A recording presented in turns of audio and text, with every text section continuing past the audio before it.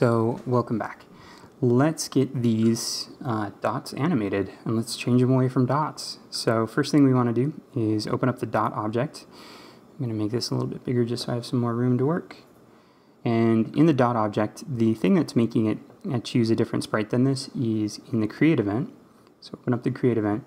It's the image underscore index. Because I made all of these dots as a sprite sheet, we're going to be using individual sprite sheets now. So I'm going to just comment out that image index. I could just delete it, but I don't like deleting code that I know for a fact works. Alright, so instead of choosing the image index, the image is the part of the sprite, we're going to choose the sprite index. So sprite underscore index is going to be equal to. Now GameMaker has a lot of really neat built-in features. Usually you'd have to choose a random number and then make an array and everything. Here you can just do, if I could spell choose correctly, choose, and then in parentheses tell it what to choose from, and it'll choose one of those. And so I'm going to write the names of my sprites in here. So S underscore blue gem, S underscore, oops, that's an underscore there, green gem, S underscore orange gem, let's see, purple gem, red gem, and the last one is teal gem.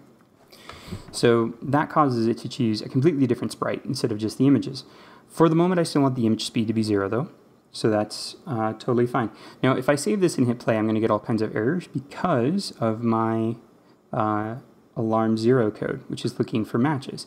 And it's looking for matches based on the image index. So what could happen is I could have in column 0, row 0, I could have an image that is, or a sprite that is at image 0, and they're all going to be at image 0 because I set the speed to 0. Then the one next to it is also at image 0, even though they have two completely different sprites. Because they're on the same index, it would read that as a match, and then the entire board would go away.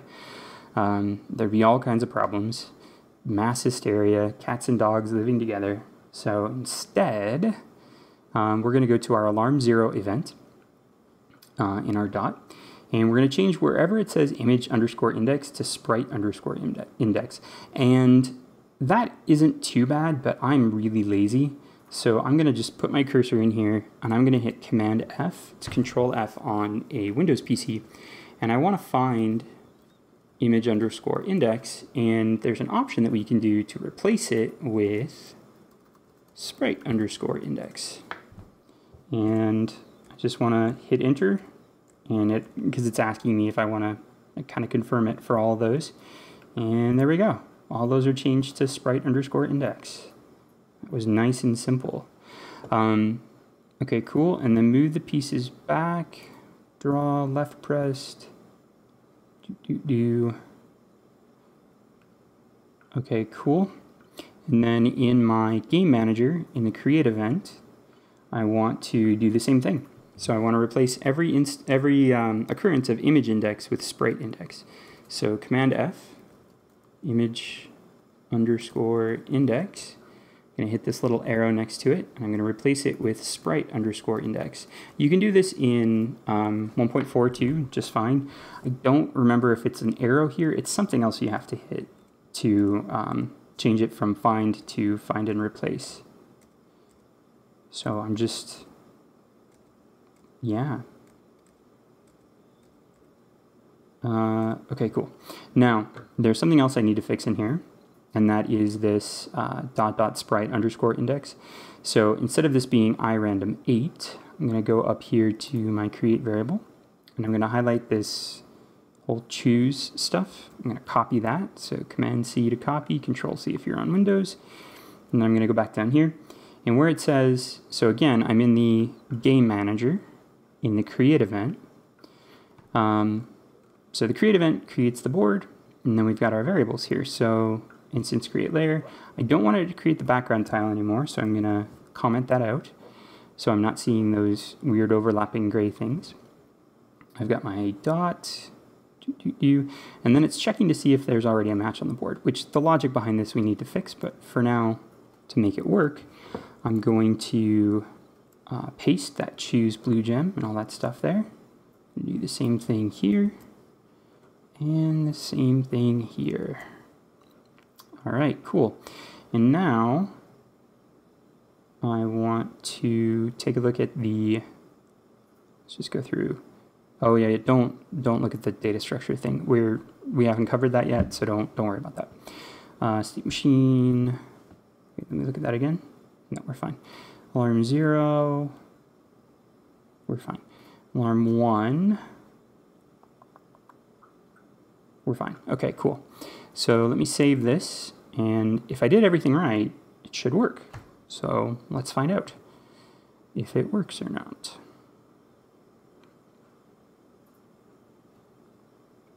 All right, cool. So there we go. Oh man, oh, okay, that's why it's over.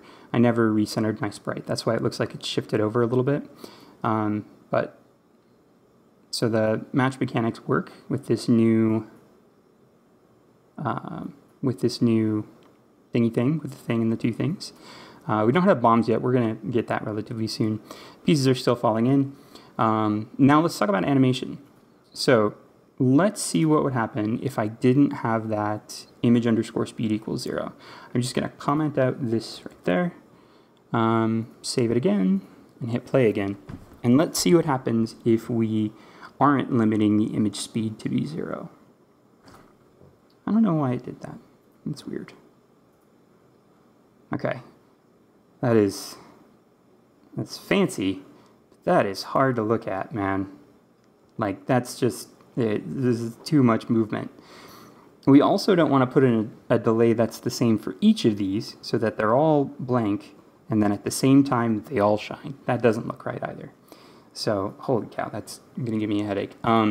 Okay, so let's go into our dots here, and we're going to create a new event. So we're going to create, let's see here, we want to go to other, I think it's at. Other, yeah. Okay, so we're going to choose in the dot object, add event, other, and we're going to choose animation end. And when the animation ends, we're going to say image underscore speed equals 0. And we're going to start in the create event with image speed equal to 0, but we're going to create another variable here. And this variable is going to keep track of how long the delay between shines should be. So I'm going to call this shine delay is equal to, and I'm going to think of this in terms of seconds. So I think between 3 and 6 seconds would be a good amount of shine delay. So I'm going to say shine delay is equal to iRandom for a random integer, and actually it doesn't have to be I, it can just be random. iRandom 6, actually, nope, sorry, random range is what I want. There we go. Random range between 3 and 6. And so I'm going to call that between 3 and 6 seconds for each of them to shine. That means I need to have another little variable here, and that variable is going to be, I don't know, we'll call this shine counter, and that's going to be equal to shine delay times room underscore speed. So if your room is set to 30 frames per second and you have a 3-second delay, it's going to wait 90 frames. If your room is set to 60 frames per second and you have a 3-second delay, it's going to wait for 180 frames. So, okay, cool. And then I'm going to set a new alarm here. So I'm going to add an event. And my event is going to be alarm. I have 0 and 1, so this is alarm 2. And alarm 2 is going to be to set the image, man, I can't type today, speed equal to 1. So in my create event, I'm going to say that my alarm 2, which is what's controlling our animation, is equal to shine counter, which I set up here. So, like, let's say again it chooses 3, and my room speed is 30, it's 90 frames.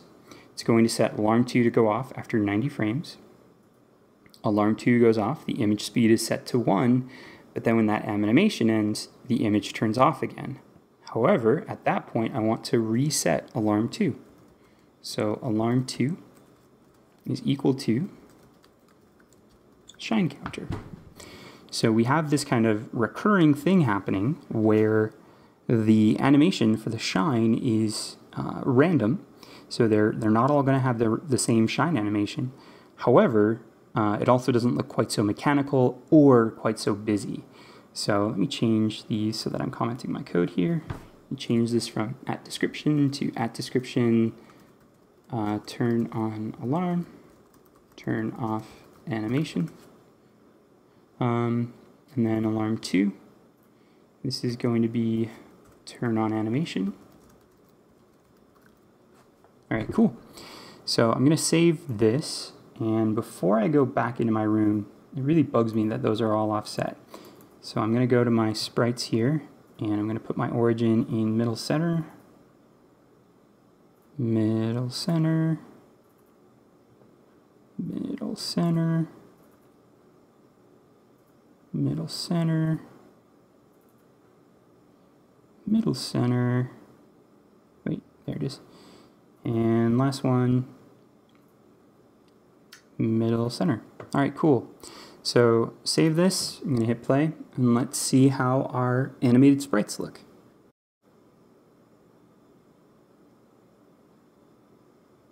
Okay.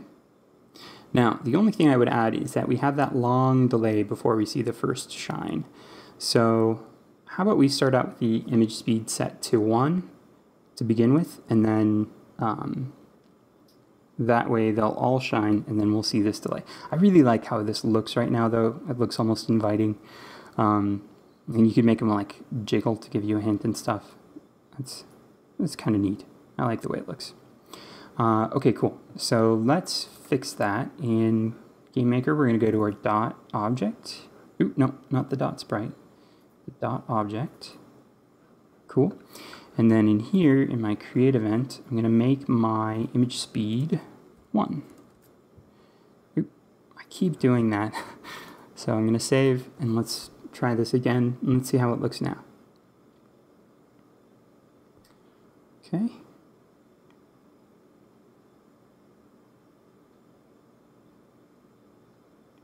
Yeah, that's not too bad. You see that one big shine right away. And then after a pause, you see them all start to shine. Yeah, I like that. Okay, cool. So next time we're going to add some elements to the background, the foreground. We're going to add a little frame around here and some space for the UI. So yeah, you can follow me on Twitter to find out as soon as I post a new video. You can join my Discord to ask me questions if you want to. I'm chatting in there too. We can just talk about stuff. It doesn't have to be game dev stuff. And yeah, have yourselves a wonderful day.